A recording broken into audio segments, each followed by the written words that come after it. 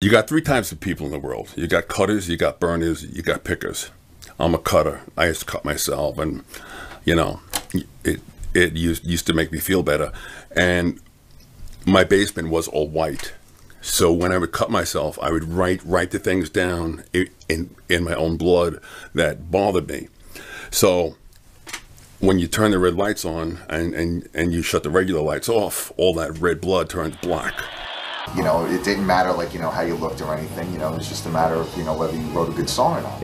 What do we sound like? We sound like Black Sabbath meets the Beatles rehearsing drunk on a haunted factory. Music had substance at that point. You know, cherry pie. I mean, you know, it's like my dick. Or like while Bloody Kisses was being written, and exposed Peter to a lot of it. And I think it did definitely have a creative impact on like songs like Black Number One. Manager was like, Motley Crue asked you to go out. You were like, what are you, crazy? How is this gonna work? At us. How are we gonna be? No way, no way. He says, do it. It'll be good for you guys. You guys should definitely do it. And that's it. Reluctantly, we did, and that's what put us on the map. Yeah, we went from selling 50 albums a week to selling 2,000 albums a week. I'm like, in 1 week. When I had found out that the Bloody Kisses went gold, I'm like, this is like a nation of deaf people. I'm like, I didn't take the band seriously. I mean, we would call ourselves assholes before you did, but we really meant it. And I would come in and say, I can't believe you fucking jerk-offs are actually paying to fucking see this. They were working on the Motley Crue record, and then, like, you know, while they were hanging out, whatever, they had a copy of Bloody Kisses and liked it. Yeah, they liked it. So when the time came for them to go on the road, they were like, we want this band to come out with us. And there was a few shows that I called people up on stage, and I gave them their money back, and I threw them out. I said, you fucking asshole, and I'm calling your mother, and I would call their mother up on stage. Do you know where your fucking son is right now? Kids today, I don't know. Well, definition of a sellout is compromising values to make a profit. I can do carpentry, you know, welding, electrical work, and stuff like that. So that's my plan B. If you don't have a trade, you're gonna be pretty much fucked, because you know bands don't last forever. A lot of headlining bands force their opening bands to match their merchandise prices. Sometimes shirts and hats used to get lost, and there was like negative numbers involved. You know, when you lost like 4 shirts. Had bands offer to pay to play for typo, like, well, their record company would approach ours, and of course our record company, because that would go towards recouping the album. I wouldn't have it. If it doesn't upset your parents, it's not rock music. You know, so rock music is all about rebellion. When I was in Carnivore, I had intentionally written songs like Jesus Hitler, God is Dead. I mean, I attacked left-wing people, right-wing people. That's what music's for. That's what art's for. Yeah. Have you hear or see something that you may not want to look at. That's a good reminder. That's rock. You know, rock is taking those primal feelings and amplifying them to 150 fucking decibels and saying fuck you to the world. One of them is Carnivore. We had to think of something that hasn't been done before, reflects the band's image, is cost effective, transportable, and non-flammable. We used to throw meat out on stage, that was our big thing. What became harder was the pressure to perform. Like, this is not like, back in the 60s where a band had no stage show. I mean, now production is like 2/3 of the show. I mean, there are 2 things that people should never look into, and that is what goes into the workings of record companies and what goes into the making of sausages. You don't want to know. Mid-level bands, okay, are having a hard time scrounging out a living. Now, mid-level, I'm talking maybe bands that sell, 400, 300,000, 400,000 records, what's going to motivate them to take out, oh, there's a new rock band, I like them, let's just take them out and break them, like Motley Crue did with us. I had tried numerous times to try to get Empire Hideous on tour. He wanted me to showcase an event. I was trying to help him on a ground level by, trying to book shows with him and stuff. He would bring, a representative from the label to see the band, get signed, go on tour. It is stated in record company contracts that fulfilling the contract meant that the band had to tour, but the record company also had say in the opening bands. We needed to get on a label in order to do a tour with a major band like Typo, and we had no label. I wanted to have Mike's band be given an opportunity to be signed. I do recall seeing Empire Hideous, and I'm pretty sure I did bring Monty Connor down. Like tending to my wounds, and Peter's apologizing to me because the guy who he brought there to sign me so that I could go on tour with him left. Even if we wanted to help them, A, we can't pay them a lot of money to do it. And now the next thing is, does Empire Hideous have the means to actually travel around the country and be able to afford to do it? Probably not. They wanted to put their own bands on there. So now Empire Hideous is out of a record deal. So my hands were tied. Well, in America, the kids do what the advertising and what the record companies, they like what they tell them to like, what's popular. Europeans ain't like that. They don't like something, they don't like fuck you. Hey, you, with the fucking middle finger up. Hey, you, jerk off, turn the fucking lights on so everybody can see this guy.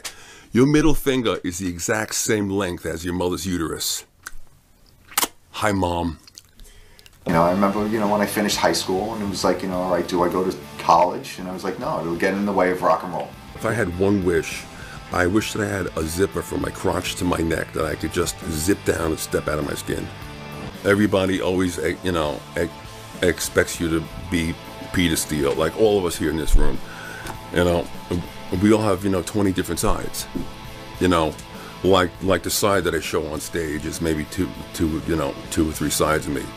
People come crawling out of the woodwork saying, "You told me you didn't fuck her," and well, I lied. I mean, I try to explain to my girlfriend that any creature born with testicles is a born liar, and I have 4 testicles, but I may be lying. What got easier was finding women, and what got harder was my penis. At first, when I realized that I was a drug addict, an alcoholic bum, the first thing a person does like that is they automatically grow 1,000 fingers, which point to everyone but themselves. Drug use and things like that isn't so frowned upon in this environment as it is, say, working for the city. It's not like you're going to lose your job if you fail a piss test playing in a band. As every good addict knows, well, if 1 glass makes you feel good, 2 glasses are going to make you feel great. Advents, amoeba pills. It was ridiculous. It was everywhere. I believe that I let my friends down. Josh, Kenny, and Johnny. I believe that I let the fans down.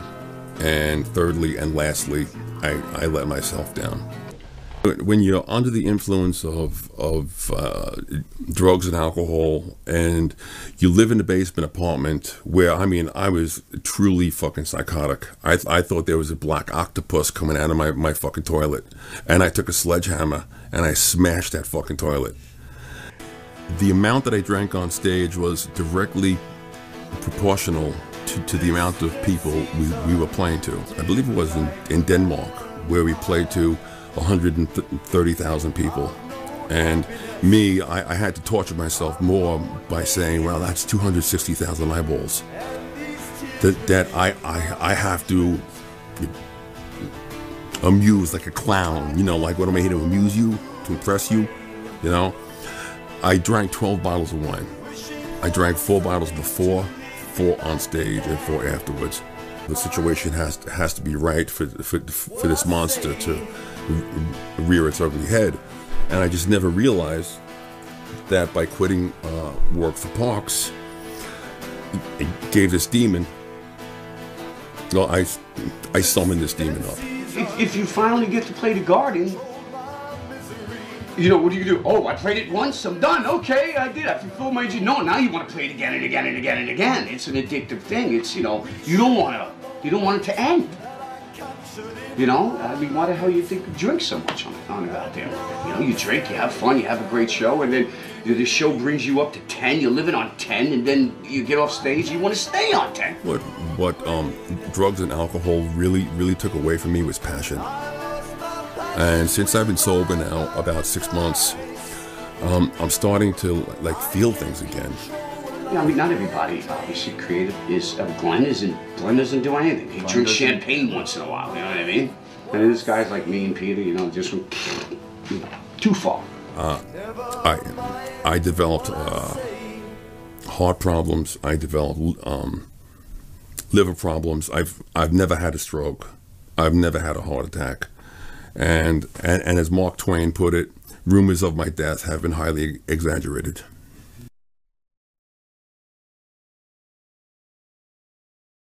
I feel at like some point, you know, the rock and roller should say, you know, maybe I should step down and because it's not rebellion anymore. You know, rock and roll is a sonic tantrum.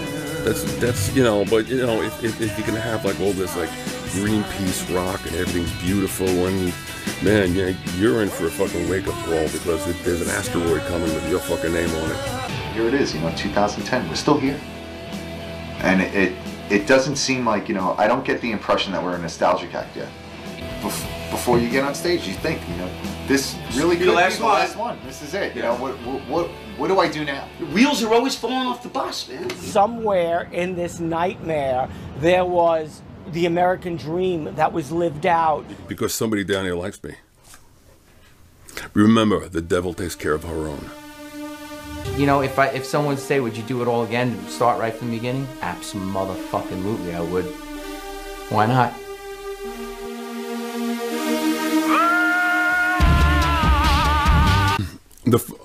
I guess my all-time favorite bassist was Geezer Butler, and we were fortunate that we were on tour with Black Sabbath, and I must say that they were like every band we've been on tour with, Pantera, Queensryche, Motley Crue,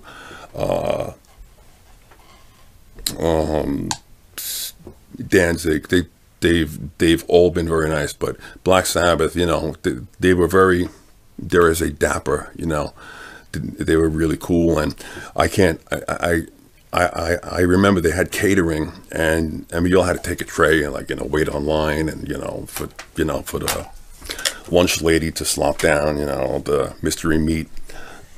And I was on the food line behind Geezer Butler. I'm like, I can't believe, you know, I'm on the food line behind, you know, Geezer Butler, and it was really weird. And I met John Entwistle, and he was very nice. I met Gene Simmons. He was nice. We were supposed to do a tour with Deep Purple, and I don't know, something happened. We got an offer that was like better for the band at the time, and I had met Roger Glover backstage, and he goes, "I know you. You're that guy from Typo Negative. You canceled the tour on us. Why did you cancel the tour?" I said, "Well, I was afraid that you would find out that I had stolen all of your bass lines." So the only other bass players that I'd really like to meet, I believe, would be John Paul Jones and Paul McCartney. I mean, there are others, but I'd be satisfied with you know, meeting the big five. You know, a lot of songs have to do with sexuality, and there was always a huge female population, and so the temptation was always there. I've had, you know, death threats, and, you know, my response is fine. You know, you'll just save me a bullet. Go ahead, do it. I don't care. when I did that stupid Playgirl thing back in '95, we you know, we had a signing, and you know, I would open it up. Hey, I know that dick, you know. And one time this guy and like the band sitting next to me, you know, signing typo stuff too. And so the guy hands me the Playgirl thing, and I tilt it, and fucking cum drips out from the fucking middle right onto my lap.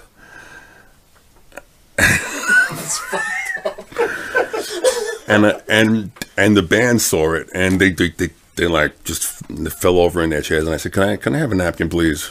You know. Yeah. I was kind of good natured about it. I didn't appreciate it, you know.